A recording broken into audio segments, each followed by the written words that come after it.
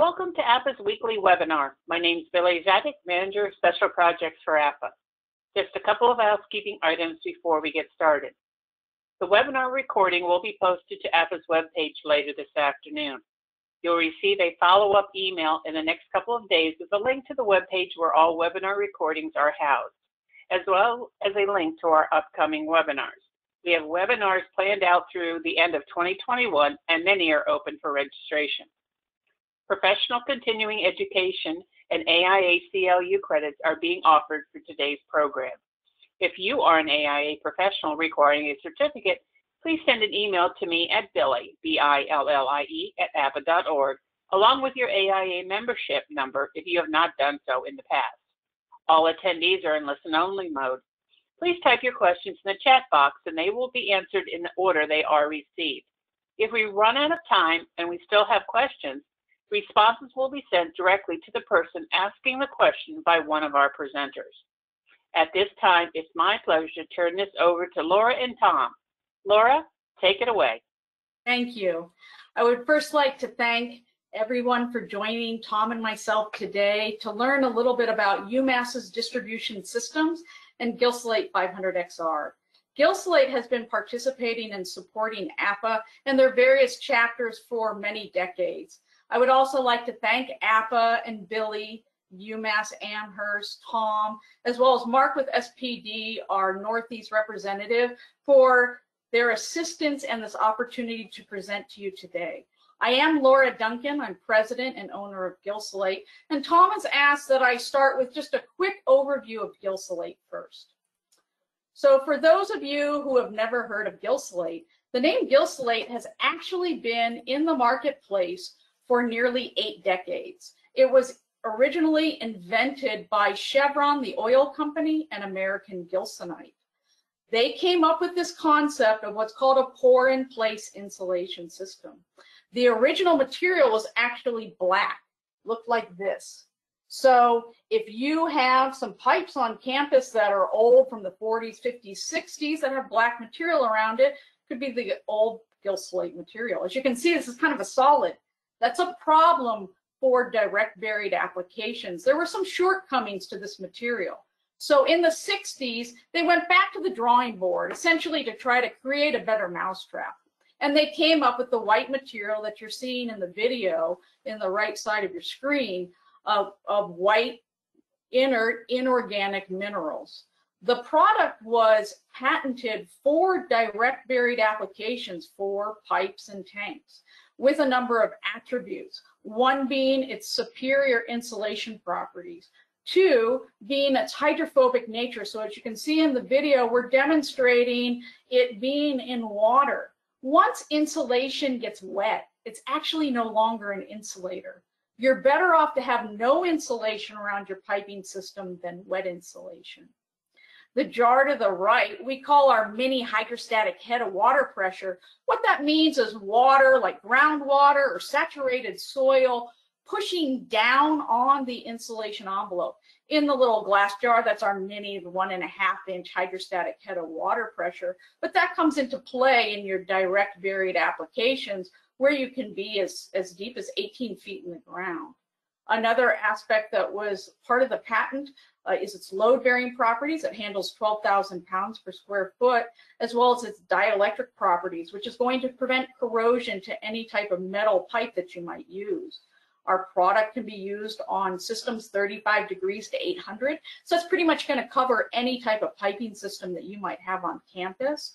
And it can be used with any type of piping material. So whether it's HDPE, the new PERT pipe, Aquatherm, ductile iron, copper, steel, any of those piping materials, any size pipe, the Gilsolate can work with it. Now, of course, a hot topic right now with a lot of colleges and universities is carbon neutrality and reducing those energy. So having a high performance insulation is a key component to reducing your energy. And some of the slides that Tom's going to be sharing with you include UMass's thermal imaging of some of the systems that they had, as well as the Gilsolate systems. Also on some of the slides, you'll see some little snippets or little quotes from reports or studies done by the Army Corps of Engineers. the Army or the military has the largest distribution network of anybody in the country. And therefore, they've done a number of studies on their systems, including wet insulation, what the impacts of that are, the effects to the efficiency, as well as costs. So you'll see some of those snippets as well in the presentation. I'm now going to turn it over to Tom to take it from here. Tom? Thanks, Laura. Good afternoon or good morning, everyone. My name is Tom Klenkevitz. I'm in the Utilities Division at the University of Massachusetts Amherst. As you can see, we have a fairly large, and these are actually dated. We learned this is from 3-4 years ago from the data. So totally, we're looking at about 35,000 undergraduate, graduate students at the University of Massachusetts right now. We're located in a rural area of the western part of the state of Massachusetts. We started out as an agricultural college, agricultural state college, and we still go back to our roots many times, as we still have the Stockbridge School that predates most of UMass as well. Basically, what we hope to show today is one project that we started on a few years ago. Our university, as can be seen in the map on the right, has 183 buildings. We have approximately 26 miles of steam and condensate distribution piping, 35 miles of water distribution. In 2019, we sat down and tried to understand what we actually had underground and the condition of everything underground. And we felt that, as can be seen in the red lines on the chart, the red has been identified as areas that need immediate attention. The orange, yellow lines, we would need attention within the next 10 or 15 years. So as can be seen, there's a significant portion of our distribution system that needed an upgrade. Our campus runs on what we call low pressure, which is 17 pounds for most of the heating needs. We also have 87 pounds pressure that's sent out in tandem with the 17, that what we refer to as our medium pressure, that augments our research buildings, which and their autoclaves and with the other needs for higher temperature, higher pressure steam.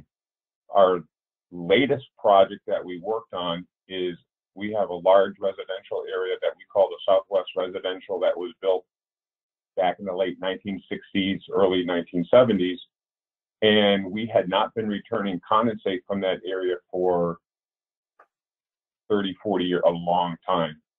So what we did is we went down there, we revamped the entire condensate system by increasing our pressure.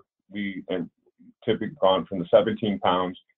We were able to bump it up by a few pounds, 25 up to about 22 pounds, 23 pounds, and that gave us enough pressure to return the condensate up over. When we did a hydrological study, we found that we didn't have enough pressure to get it over the hump. We're now getting it over the hump, and we're returning about $250,000 to $300,000 worth of condensate a year that before was being flushed down in the drains. So we are very energy conscious at the university, and this energy savings was a tremendous return to the university.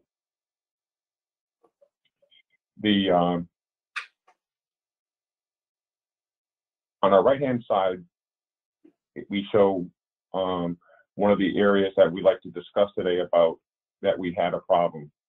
We had a line that ran between our steam manhole 40 and 58, and this line had been replaced a minimum of two times in the very recent past, and it had failed once again.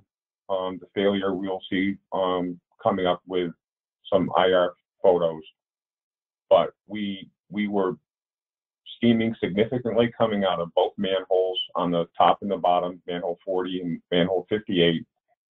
We knew that steam. We actually had moisture coming out of the drains. It was a pipe within a pipe conduit system, trade name Ravanco Permapipe Thermocore, and we were having water coming out, so we knew that our insulation was compromised, and we absolutely knew that we were losing a significant amount of money through the loss of our energy. We at an IDEA conference a few years ago, we met with a number of representatives from the aforementioned companies. We also talked to Gilsolate. I think that's when I first met Laura and her associates. We met them. We talked to different insulation companies, because we were trying to find ways to go forward. If you go to the next, Laura.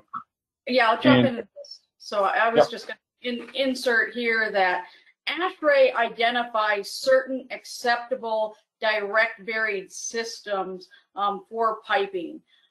Your choices are essentially, as Tom was mentioning, the pre-insulated piping systems. They come in different configurations. You have the carrier pipe with the insulation and a jacket, or you have, as Tom mentioned, the drainable, dryable system, which is the carrier pipe with the insulation and annulus of airspace and a casing. You can have two pipes within a single casing. And then you have your concrete options, a walkable tunnel. I always like to say that the walkable tunnels are your best system out there, because you can always access those pipes. Unfortunately, the cost of putting in a tunnel can be, as low as 10 grand a foot. And not all universities and other clients have the financial resources to put that type of system in. They also have another concrete type tunnel that's not walkable. You have a shallow concrete trench, and then you have your field applied systems, which would be a cellular glass, like a foam glass system, and then the pour in place system, which would be the Gilsolate system. I don't know if you wanted to add anything here, Tom. And I would. We just had a meeting this morning. We're looking at building two new facilities, and they asked. We were talking about utilities. And I had talked. They said, if they were to bring steam, what would your preference be? And then I agree with Laura. We asked for instead of a walk-through tunnel, we'd like a tunnel that's large enough that we could have our crews drive golf carts through them, and so we could perform maintenance on them. And it's still funny on a Zoom meeting, you could still see people falling off their chair laughing. And then when they got back in their seats, we started talking about what we seriously could do. And we have a combination of a lot of systems on. We have stuff underground still that goes back to the 50s. The trade name was Rickwell. We had a lot of Rickwell systems. We had foam glass that had pit wrap on it. That a lot of that stuff is aged right now. Some of it's aged well, some of it hasn't. Since around the 1990s, we have installed the pipe within a pipe or conduit piping almost exclusively. We have we have installed a few utilidors where basically you put pipe within a chamber and you have a hood at the top so you can access it. We have done renovations on walkable tunnels, but we have not installed walkable tunnels on the unit because of costs in a long time. And basically what we found is that cost was with the systems that we had been using was really causing us not to be able to repair a lot of the areas that we needed to repair, purely by cost, not because of need, but by cost. So in 1967, they had installed a system.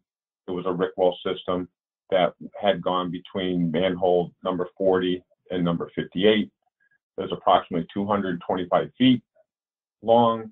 It serves our eastern part of the campus, which is primarily residential.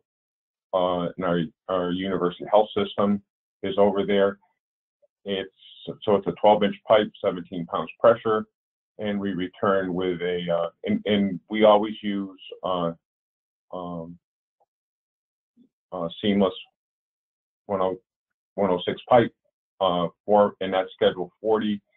Our condensate is typically nothing smaller. The smallest thing we'll put in the ground is 4-inch. There are some 2-inch, but usually it's 4-inch with schedule 80 on the condensate. Most of this stuff was that was installed in the 67 version was asbestos insulation, and we were in the process of trying to get rid of any of the asbestos that we do have in the ground. That's what happened back in 1968. 2004, we had they had put in another system, and this was the pipe within the pipe. It was a direct buried system. It goes up a pretty significant hill. And some of the areas, their depth of the buried pipe is almost 20 feet down. That's next year's summer project on the remaining section of that. But it was 12-inch standard weight, schedule 40, 106 seamless. We had men wool insulation, and then we had an outer, like it says, an outer steel conduit of 10 gauge with a polyurethane wrap. And condensate was with a parallel line, 4-inch diameter pipe, schedule 80, with similar insulation. This is a picture of what it looked like back in 2004 during the installation at that time. You can see we do have a very steep grade. This is at the lower. This isn't where it really gets deep. This is still pretty shallow. The 225 feet run.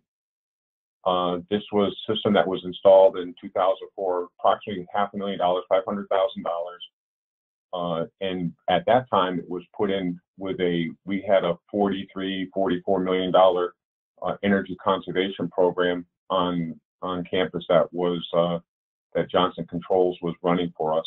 And this was one of the areas. As you can see, the manhole on the left, it was in pretty rough shape. But they basically, what we did is cut the top of the manhole off. They squared up all the sides and put a new cover on the top. But this is kind of what it looked like in 2004 when they installed it. Over the years, we have one of the methods that we have on campus is we are always looking at what we have for our thermal efficiency. And as can be seen on the pictures, we had identified some very serious heat loss in our steam lines. We kind of knew that as well because we were getting steam coming out our manholes, and every time we would go down into our manholes on the drains and on the vents, we were getting either steam and or water coming out of it, which for us are very concerning. This at the time, this was found to be 2015, so this was approximately 9 years after the installation of this project, and there was some huge concerns with the administration that we had a 9-year investment and it was failing already. Some of what we noticed, was a steam coming out of the manholes. We also found that our landscape service, the people who maintain our grounds, were continually coming to us telling us all the grass was dying in that area. And we also found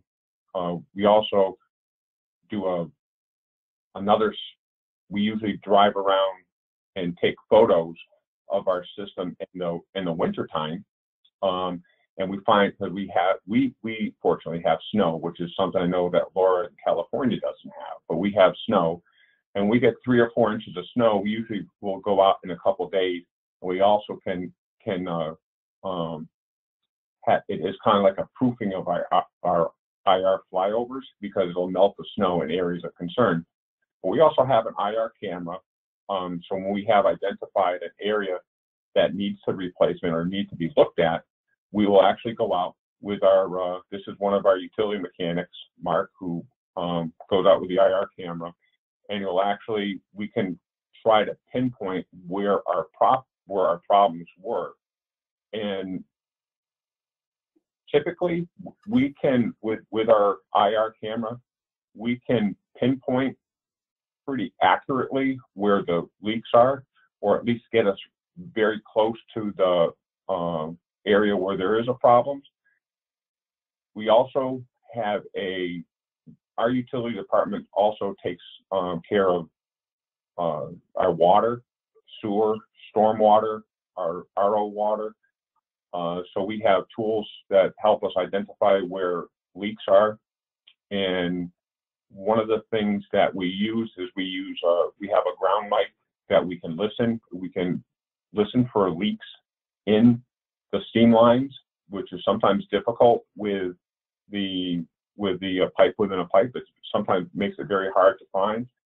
But another thing that we use is that we partnered with the makers of our correlators, which are used in water distribution to help pinpoint where leaks are in the water distribution lines.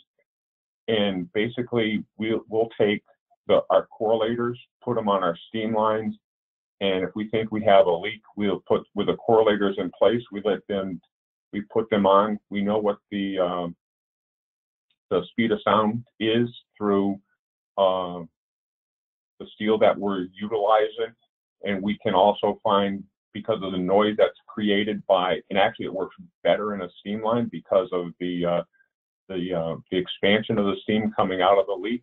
So we can kind of nail down exactly where the leaks are, and that also with our correlators. And so we'll use, between the IR cameras, the ground mics, and the correlators, we usually get a pretty good idea where our leaks are in the steam system. And so that was our goal, was to try to find where that leak was in that line that was installed in 2004. This is what we found when we started to open it up. And you can see that the min-wool insulation was pretty saturated. There was a significant amount of deterioration on the outer jacket. Basically, it had failed. The water had gone through the outer jacket, through the steel, which had rotted away, which had corroded away, into the mineral wool. And this is what we found. And basically, the moisture had gotten to a point that everything inside had failed. Laura, did you want to talk about water and what it does to the insulation? Yeah, I mean, this is a perfect example of the situation that is occurring. And on the next slide, it talks about the field applied joints. Every system has a risk factor. That's the way that I like to look at it.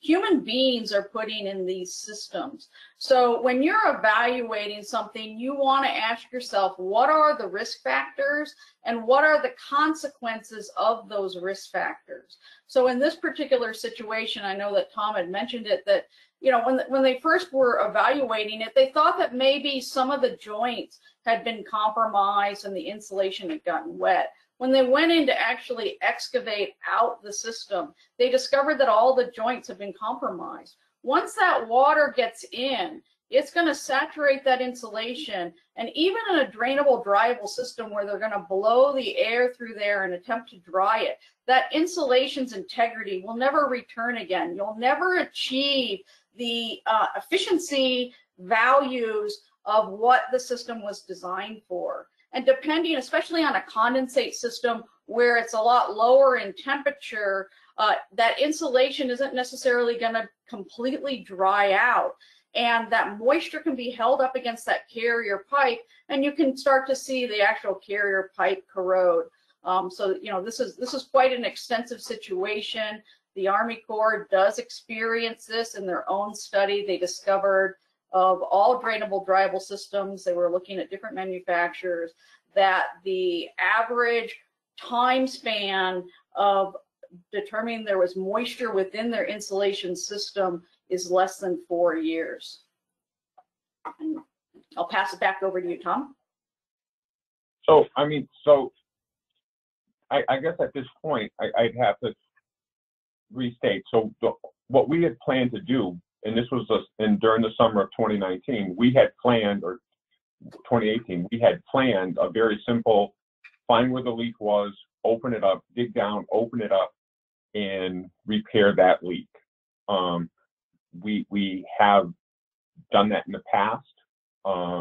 It's something that we're comfortable with doing. But all of a sudden, when we saw that we just saw that other picture, the previous pictures, and at that time we said, well, let's go a little bit further, and along the pipe, the length of the pipe, we started finding similar problems as the pictures presented below show. Now, I don't know how many work on college campuses or universities, but we have a very short window when we can shut down steam to areas of the campus.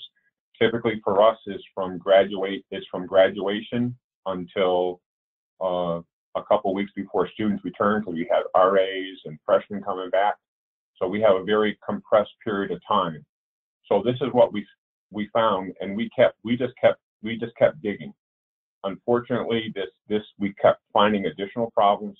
This is another set of pictures what we had found, and we went to our administration and asked them to come out, take a look at it, and we were charged with replacing the line in that summer. There was no way at that point. There was no way they were going to allow us to put back similar pipe.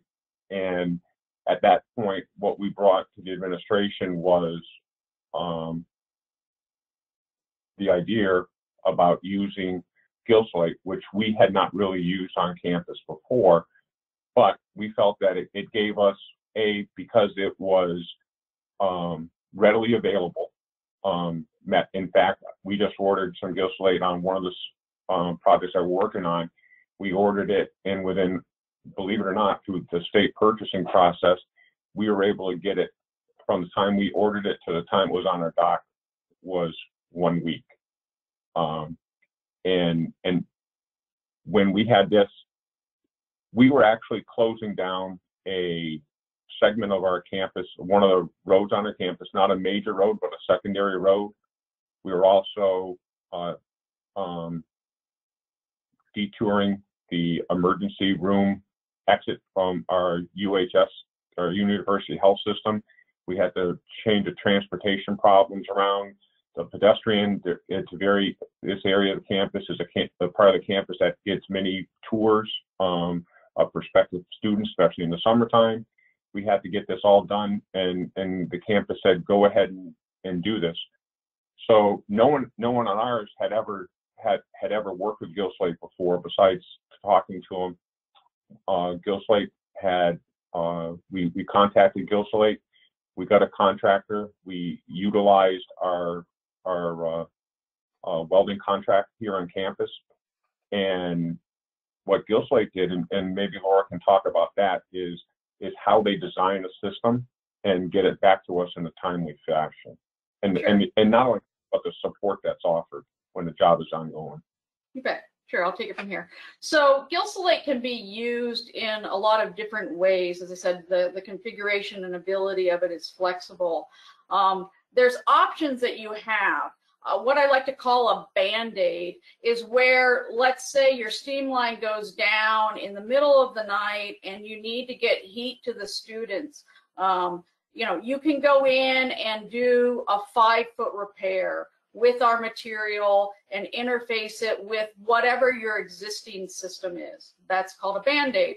Now, in looking at the large scheme of things, The issue, if that Band-Aid repair was related to corrosion, and let's say hypothetically that run is, we'll say 200 feet, when you remove that corrosion aspect out of that run, it's actually going to cause an acceleration of other areas that are compromised by corrosion. So the situation is you're going to be putting a shovel back to the ground to keep repairing the run. And so what we recommend to clients, and UMass included, is that if you can do a run from a vault to a vault, a building to a vault, something of that section, that's the best way to do it, because now you're going to know that the integrity of that entire run has been fixed. But in some circumstances, like I said, in the middle of the night, if you got a line that's gone down and you need to get it up and running, by all means, hey, that's the quick and easy situation.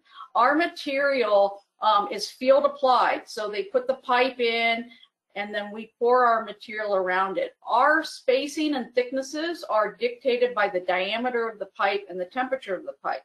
Now, what UMass did with this particular project is we normally can space our pipes much closer together, so that's going to reduce the amount of excavation that's going to be associated with the run, as well as you know, the number of replacement of hardscape, landscape, etc. above the run. Since they were going into existing buildings and vaults, and it was the drainable, dryable system, the pipe was spaced already 12 inches apart. And so they went ahead and stuck with that spacing for this particular project. We're filling a hole. And what Tom had indicated was that their engineer was still kind of working on the design of it and running the stress analysis, but the university had the pipe on site. They figured, hey, we got so many feet of straight run pipe, we have this many elbows, we estimate we're going to need this much gill slate. So they had the pipe and the gill slate actually on campus before the engineer had completed all of their calculations. And they essentially utilized the same trench that it was the permapipe was in. And so we worked with the engineer. We have CAD details and design and installation manual. Those details are essentially the same details that existed 40 years ago. I mean, when they invented link seal, we incorporated that into our details. And so we worked with the engineering firm that UMass was working with for all of those details and reviewed their drawings. As Tom mentioned, it was a new contractor installing it as well. We went out there and supported the contractor with the installation. We see all different types of folks put it in, from insulators to mechanicals, university folks. For example, I know that on projects that are as $4 million or less, Texas A&M's own utility staff are able to install the gill slate on those projects. So, you know, it could be essentially almost anybody. It's understanding, as I said, the risk factors initially, is understanding what the risk factors are associated with gill slate and then addressing that. It's basic construction. That's one of the other benefits with regards to it. So we supported the contractor with the whole installation. By the end of the summer, it's my understanding that UMass will have 7 gill slate systems in place. And now they've gotten to the point where they understand it, that they feel confident about self-performing smaller projects and moving forward, enabling them to really, you know, punch these projects out. Like Tom mentioned, his window for construction and digging up the campus is very small. So we're able to help them with regards to that. And then I'm going to let you jump back in here, Tom, about your IRs. So in addition, what we did is the contractor had no experience at all with the gill slate, and there was concerns about how it goes in, because you're only using a concrete vibrator to compact your material. Well, how much, how often, where, how, and the contractor, which was a which was basically an excavation contractor and who had laborers, had a lot of questions. Gilslate was there. They answered the questions. And there's little things like you can buy Gilslate in a large bag that takes 60 cubic feet, or you can buy it in bags, small bags, 40-pound bags, and you can go bag by bag. Of course, the large on the screen, the large bags are a lot easier to handle when you're doing large amounts. But there's a trick, and usually what happens if by the more you do, you learn certain tricks about getting, they call it the elephant pump, get the Gilslate coming up the elephant. But basically, we were able not only to get it complete, but we had a couple weeks to spare.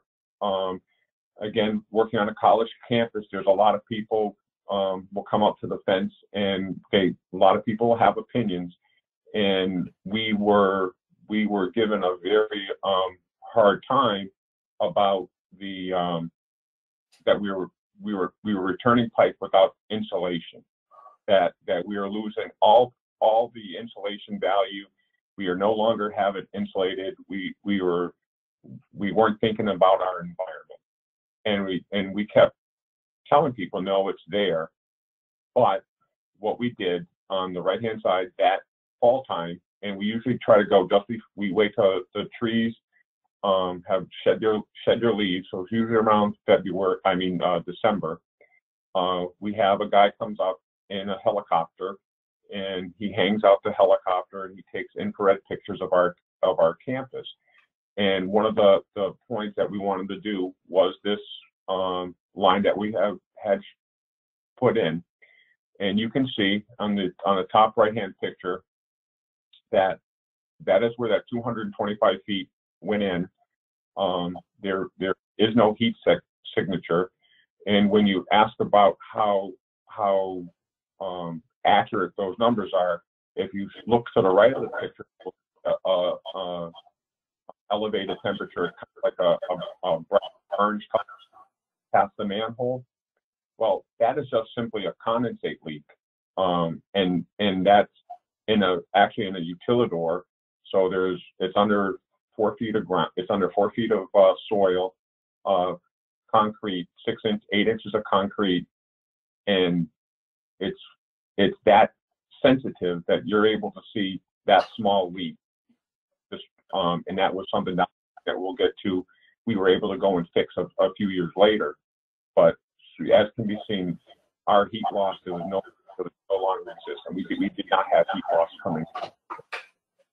Since then, Laura is right. We have used Gilslate. Our people do the installations now. We, for the most part, on the smaller jobs, we're like the University of Texas Austin. We kind of do our own installations. Matter of fact, we have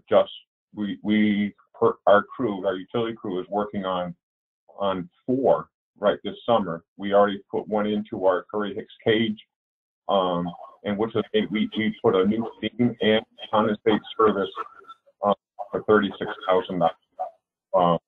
And Laura, they helped us out with that, putting Gilslate under concrete, which is something that they haven't seen a lot of. But they gave us some suggestions, and we passed it by our engineering folks, and they said that was fine. So we took us some as can be seen. This is another IR of the Gilslate insulation, and we do not have any heat being generated in that area. Right.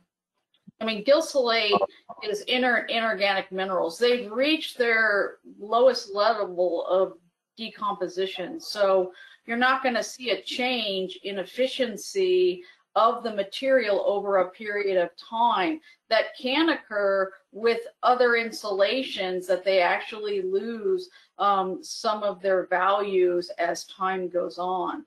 And so this repeat IR of that very first system that they put in works as just a reinforcement for the campus that, you know, the Gilslate is continuing to perform excellent for the campus, and, you know, that they're very happy with this. And, you know, as I go back to the comment about, you know, everybody looking to carbon neutrality and improving efficiencies throughout the campus, I mean, one of the meetings that Tom requested that I have there on campus was with their chancellor, you know, because, you know, they're having a significant effect with regards to money and efficiency.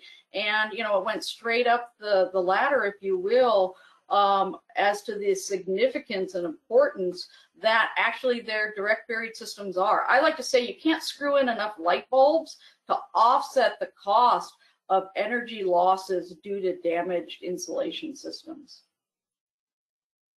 I agree. So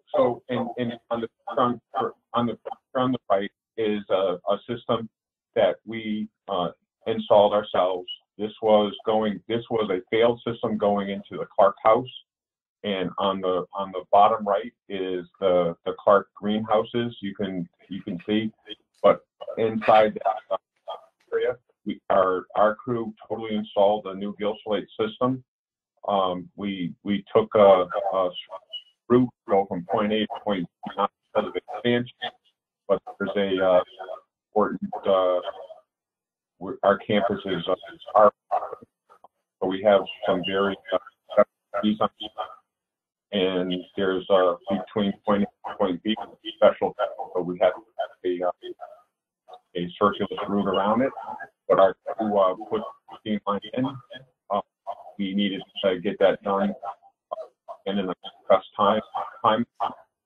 And if we had tried to use any other method, I'm not sure we would have met our date, because a lot of time when you buy in a different system, you're looking at 6, 7, 8 weeks for with the gill slate.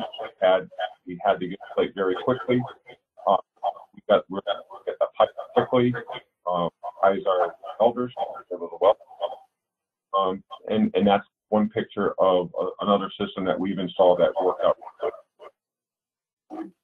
I was just going to add, you know, with regards to the availability of the gill slate, that is something different from other systems. As I said, there's nothing to fabricate. So as with the first project, they had the pipe and the gill slate on campus before the engineering was done. We manufacture gill slate in 3 locations in California, Illinois, as well as Georgia. And right now we're doing a hot water conversion for Oberlin College in Ohio. It's about a mile of trench they're going to be putting in that conversion this summer. It will take about 36,000 cubic feet. And we have all that material in our Illinois facility ready to ship to campus. As Tom explained, they're doing the installation themselves on these smaller projects. His projects are taking about anywhere from 600 cubic feet to maybe like 2,000 cubic feet. So, you know, we have the material ready to ship right away. So if you have any projects that need to be done this summer, we can supply you that material and get it done. And certainly, as Tom has indicated, you know, their own utility staff are installing it. We are happy to work with your campus and your staff if you want to install it yourself, or work with the contractors as well. But certainly we're able to solve that problem immediately, especially during the summertime. As Tom said, they're trying to push out as many projects that they can before the full student population returns back to campus. I don't know if you wanted to add anything else there, Tom. And again, for us, it's important. It's important that we get the stuff. Just for instance, on that project, 225. We were looking at pricing of from $1 million to $1.25 million each job from our engineer that done the original plan for it. He ended up spending $623,000 on the project. So it was a significant savings for us. And not only were we able to put it in for that price, but why we were doing it, because we were also have drainage that will help in that area. And I guess one of the things that was important that we miss sometimes is that by the job ourselves, we had much quality control. So we were there the entire time, and we were able to make real time changes as the project was advancing. And as anybody knows, when there's advantages to being able to make a real time decision to keep a project from and it really helps out. We had questions ourselves. The university had questions itself about topics. We've actually talked to other facilities that use Fuel Salate, and Laura and Salate highly will not take giving up names of people that can help or ask questions. But we have questions about the penetration going into the building, and we're come up with a very good, very nice way to come into a building, take way to come into a building. We also looked at us steam guys really concerned whenever you put pipe in the ground. So we upped our spacing of the supports to follow ASM. So we have meters. We use a different material for coating of the steam and the concrete, but something that's worked well for the project. But you can develop, you can put in your own, just like we now have charge of stress analysis. So we put the numbers that we think are appropriate into those formulas instead of depending on someone else those numbers. So there's a lot of advantages to being able to do more yourself. And I guess now we're to the question spot. I don't know if you want to explain, Billy, on where they enter in any questions that they might have for us to answer. Yes, we have several questions to get started with. First question is, what methods were used to assess the condition of the steam and condensate network? That was basically what we did. Is it was a combination of the experience of our crews and the infrared analysis, and we actually did a wide assessment of actually the manholes, identified what was in the manholes. We're looking for areas of concern, and again, for us, we saw no return at all. A lot of times, all of a sudden, we find we're get dropped in our condensate, checking back on our condensate.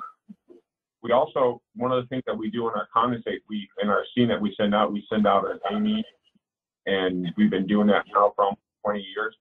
So our condensate piping, this life expectancy has gone up a lot. We see that, but looking for the condensate return, which tells us if we have a problem with our condensate, and also looking with the infrared is a great tool for helping us identify areas that we're losing our insulation. Okay, thank you. Our next question, in your experience, what is the rough order of magnitude for the shallow trench you mentioned? I'm not sure I quite understand that. Could we expand that a little bit more? I'll ask that he type more into the chat box, and we'll move on to the next question. Okay. Curious to know what the condensate makeup percentage went up to when the steam pressure was increased. We went from 0 return to 100% from that area.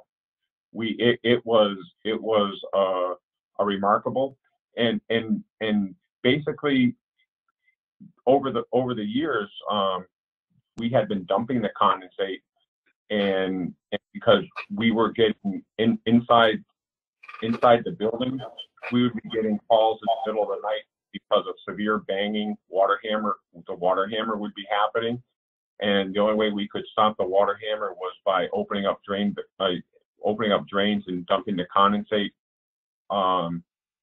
But when we took a real close look at steam pressure, at our steam pressure versus what we had for a head to get up for actual height of, we went to look at the US mapping, and we found that we kind of went to a high point in our condensate system, and when you did some pretty basic physics calculations, it says, well, there was no way we were going to get up over that hump. So now changing pressures was a pretty complicated thing, because where we were we had to change diaphragms and PRVs, our trap sizes. We ended up changing all of our traps. I mean, it was a significant undertaking, because that was an entire. The only good thing about COVID, if there is anything good, is that we had no one in our Southwest residential, which is typically full of camps during the summertime. So we were able to do all this work during the first summer of COVID. And I don't really think if it hadn't been COVID, we probably wouldn't have had it all completed in one summer. But by putting those new traps, rebuilding our PRVs, changing diaphragms, and there was a lot of work involved. But we went from 0 to 100%, which was our CHP people, our heating plant people, are really happy. Let's put it that way. Okay, thank you. Next question. Can you help us understand what happens when you have groundwater and flowing water underground with the hydrophobic insulation material? We saw the video showing water being contained by the isolation material. Does water flow around the underground piping, or does insulation material wash away? Okay, that's a great question. So in looking at water, there's two circumstances that you need to take a look at. There's water, like groundwater in the soil, like a rising and falling water table, or water pressure pushing onto it. A perfect example of the hydrostatic head of water pressure is in downtown Houston. The supplier of all the steam condensate and pump condensate to the hospital there, which is the world's largest medical center, has been using Gilsolate on all of that piping for the last 34 years. They haven't had to replace a system, but they're 18 feet in the ground, so they're essentially at sea level. And a few years ago, when they had Hurricane Harvey come through, there were parts of Houston that had at least 10 feet of water. So what the Gilsolate envelopes are seeing in that circumstance, which would be a real world hydrostatic head of water pressure of 28 feet, that's 18 feet in the ground and 10 feet of water at grade. Essentially that pressure pushing down on the Gilsolate. Now with regards to flowing water, okay, that is a different scenario. And with regards to the Gilsolate, if you were to envision taking a hose on full blast and sand, it would erode the sand away. The same circumstance would happen with the Gilsolate. Now there are ways to mitigate that. As Tom had mentioned, they put in a subdrain so that they could take away any water, flowing water that might come in proximity to the envelope. I like to say that there's a la carte options with Gilsolate. They were also wrapping the Gilsolate envelope in a geotextile fabric, which was essentially putting that fabric down in the trench before they poured the Gilsolate, and then they took the fabric and kind of laid it over the sides. And once the Gilsolate was compacted, they folded that back over the top like a burrito, essentially trying to contain the integrity of that envelope. So if there is a positive flow, like a hose on sand in proximity to the Gilsolate, we need to address it. And there's different methods to address that positive water flow. But with regards to just moisture content in the soil, saturated soils, rising, falling water tables. You know, the gill slate can withstand that. That's a combination between the hydrophobic nature of it and then also the particle engineering behind the material. As Tom said, we vibrate the material. When that occurs, I like to liken it to putting a puzzle together. When you put the puzzles together, those pieces interlock. When we mechanically compact the gill slate, those multi-sized, multifaceted particles interlock with one another. And that's what's going to resist the hydrostatic head of water pressure and also, you know, give that load-bearing property, the 12,000 pounds per square foot. Okay, thank you. Our next question, is there anything in gill slate that is harmful? Any concern when friable? Sure. So gill slate's considered a nuisance dust. Man, I'd say we were Vogue before it was Vogue. What we require for the contractors installing the gill slate is to wear an N95 mask. Now, they can wear other protection gear. I know in the photographs of the crews there doing the first install, they had Tyvek suits. That's an option. That's just to keep their clothes clean. Typically, it's just jeans, and you can use an air compressor to blow off any gill slate.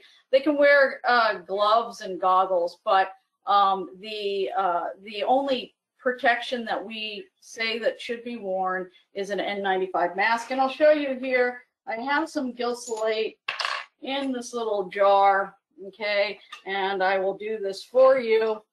So, you know, it's like I said, inert, inorganic. There's nothing dangerous with regards to the gill slate. Laura, if I could just to expand on that a little bit, our EH&S, Environmental Health and Safety, they came over while we were doing that because it was something new. Their biggest concern was dust, and the way you and if you are pouring the gill slate from a high altitude or high height and let it free fall, it will get dusty. But what the contractors, the people installing it, will learn is simply by keeping the elephant trunk in the gill slate and doing it so it's covered up. They usually are able to get that down pretty well, so you don't start a dust cloud forming. And it took the guys about a day to master that technique. But once they did, the same crew had worked on another very large project with us. And when they got on that second project, they beat their installation time by days because their guys, including their excavator operator, had done it before. So that's what we did. Was a dust, but if you can eliminate the dust by just staying down. Yeah, you want to get the gill slate down as close to the pipes as possible. Like I said, the large bag that I have pulled up here right now, there's a 4-foot elephant trunk. So if they're dragging that trunk along the top of the pipe, that's going to minimize dust. But if the crane operator hoisted that bag up and that trunk is 6 feet from the top of the pipes and starts shaking that bag, yes, it's going to create dust because of that free fall. So the objective is to get the gill slate as close to the pipes as possible when they're pouring it into the trench, and that will minimize the dust. Okay, it looks like we have time for one more question. Any questions that we did not get to, either Laura or Tom will reach out to you individually with an answer. So our final question is, how is the gill slate contained around the pipe, and what keeps it from running in all directions the first time it rains? Exactly. Okay, so as you can kind of see in this image that we have pulled up here, there's forms there. We're filling a hole, and what we say is that you can use drywall or gypsum board as those forms. The purpose is to create a space in which to pour the gill slate. Are forms required? The answer is no. For example, if your horizontal width of your trench needed to be 22 inches and you have an excavator that says, hey, I got a 24-inch bucket, can I just dig a 24-inch wide trench? And the answer is yes. If they're going to not form it, that extra 2 inches is going to be some extra gill slate, and that's where they're going to look at that cost matrix of what's what's most effective for them. Is it easier to just have a 2-inch wider trench and use a little more gilsolate, or is it better to put up the forming? And every underground application is a little bit different. And so, you know, again, as I said, there's kind of this a la carte. The only place that you would have to form is if your ditch wall is not stable. I mean, we do work down in Louisiana. There's soils like gumbo soup. So in that circumstance, they have to form. The type of forming material, again, we see all different kinds. In some circumstances, they're wood. Obviously, in the United States right now, the cost of wood is extremely expensive. And, you know, maybe that wouldn't be the best choice to utilize that. Once the gilsolate is compacted, it's not going to go anywhere. It's going to stay there, in there, and those forms stay in the ground as well. They just kind of, you know, stay in there. The purpose is, again, to just create that space to install gilsolate and get those dimensions that we're looking for. Okay. Well, we're at the top of the hour, and I would want to close out here and to say to Laura and Tom, thank you so much for taking time to do this presentation for us. And to our attendees, thank you for taking time today to be with us. Although we didn't get through all of the questions, your questions will be answered. So until next time, be safe, stay healthy, and have a great week. Thank you so much for attending. Goodbye. Thank you, everybody.